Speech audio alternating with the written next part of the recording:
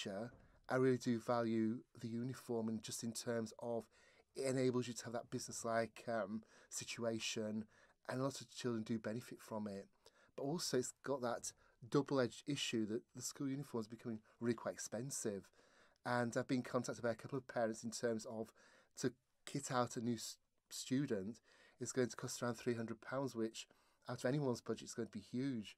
But on top of that, you've got all the food prices, dealing with the holiday issues and everything else. So it is a major concern. So it will be interesting to find out what the minister's thinking is in terms of school uniform policy, but also in terms of have issues being discussed with Social Security about these costs, because it's really for the Education Department just to make Social Security aware that this is an issue.